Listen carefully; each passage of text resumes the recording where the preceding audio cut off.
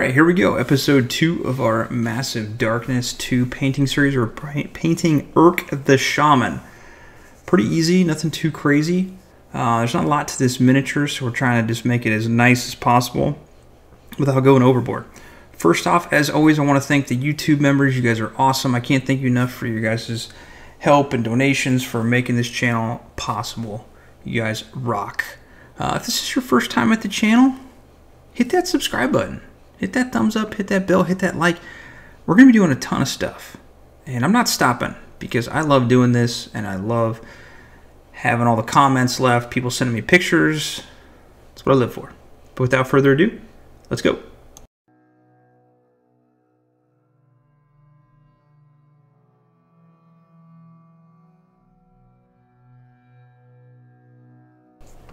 Alright, obviously the first thing you're going to do is scrape off those mold lines. Now these are your basic Cool Mini or Not miniatures.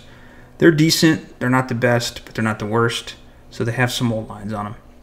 After you're done scraping everything off, get some old spray can caps and put some sticky tack on them and place your miniatures on them. And I'm using an airbrush because we are using an airbrush. You don't necessarily need it for this miniature, but I am, and we're spraying them all with black primer.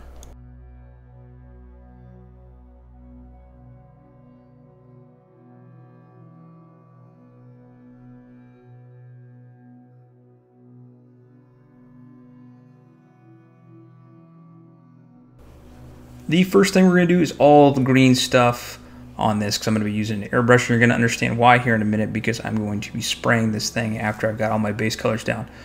So we're going to go over all of our wings, antennae, arms, the carapace, I guess you could say, on our Shaman with Warpstone Glow.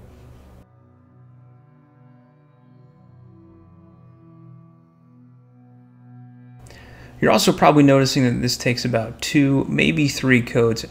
Once you put a coat on, let it completely dry, put another one on. If you need a third one, do a third coat as well. Next, we're going to use some Straken Green to kind of make that recesses of our miniature stand out just a little bit. Let that dry completely.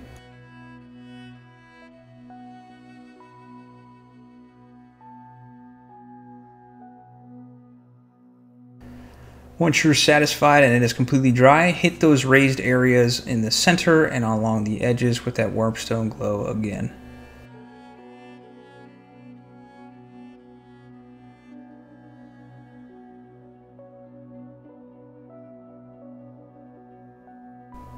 Next, take a 50-50 mix of Warpstone Glow and Straken Green and start working on all of our raised areas. We do not want to get in the recesses of this.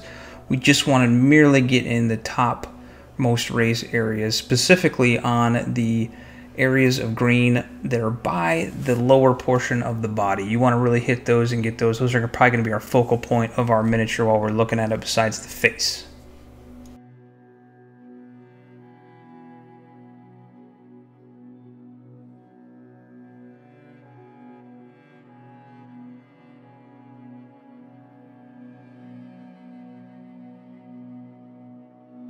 Going over those same areas, we're going to be using some Straken Green. Again, we're kind of building up those colors in the middle of the areas by the waist.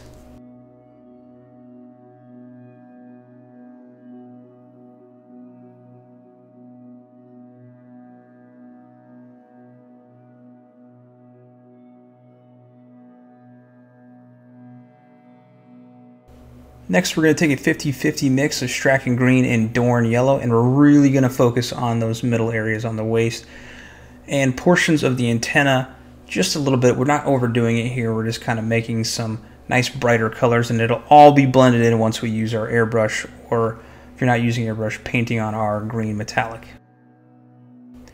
And for a final highlight before our green step, we're going to take some Dorn Yellow and we're going to hit really those little middle areas and the top portions of our antennae and a little bit on the arms as well.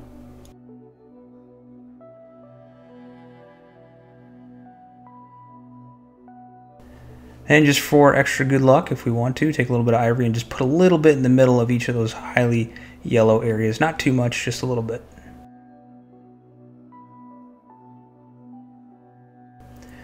Now to blend them all together, we're going to take an airbrush and we're going to take some Gordian Knot. It's a metallic green from Turbo Dork, which are fantastic. I'm a big fan.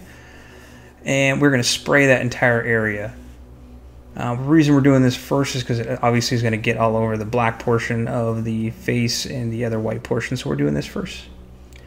And once you're done, it should look a little bit like this. Very blended in.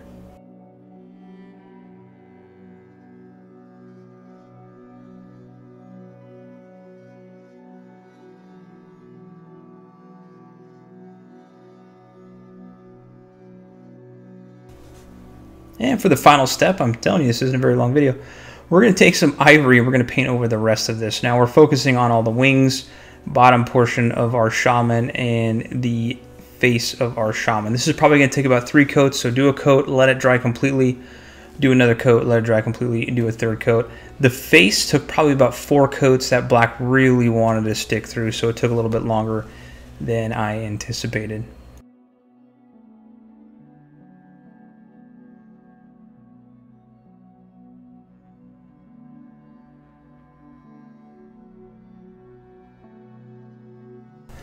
For our sword, we're just going to use some basic Iron Hands steel. And for the hilt portion of our sword, or the handle, we're going to be using some Retributor Armour.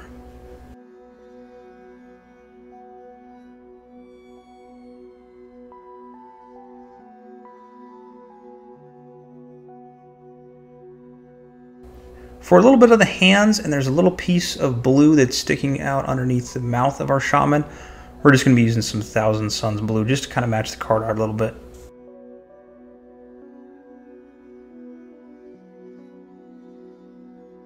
For our eyes, we're going to be using some Abaddon Black. Take your time on this. I'm using a size 10-1 brush, or 10-0 brush, a very tiny brush. Once you're satisfied with your eyes, take a little bit of ivory, just a tiny, tiny bit, to get it on the very tip of your brush, and make a little white dot on the left side of each eye. That's just kind of the glare that we're working with. And to make them glossy, we're going to use some Ardcoat from Citadel, which is a technical paint, and it's going to make them nice and glossy. Then we're going to make our wash for the ivory. And we're going to be doing 2 parts of Lamia Medium to 1 part of Agrax Earthshade.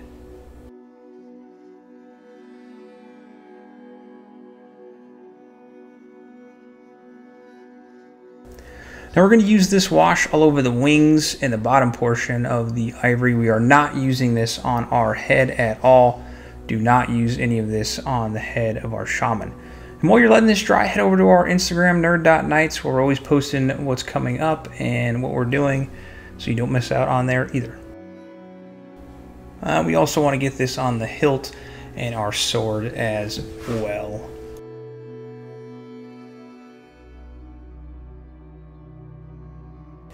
After it's completely dry, we're going to take some ivory and we're really just hitting in some of the areas. We're not going to go over all of it. We're just getting in a lot of those areas. We're not going into the recesses. We're getting a lot of the raised areas. We're just making that colorization from the kind of eggshell to the ivory. That's all we're doing. For the hilt, we're going to take some Liberator Gold and just kind of brighten that up a little bit. And then for the sword, we're going to take some Ironbreaker and just brighten up that sword just a little bit.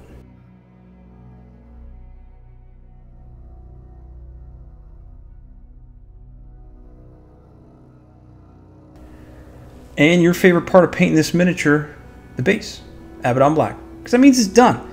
And like I said, it wasn't a whole lot, but it turned out pretty decent, and that green is really the focal point of our miniature, as you can see here, and I'm sure you did just the same as I did.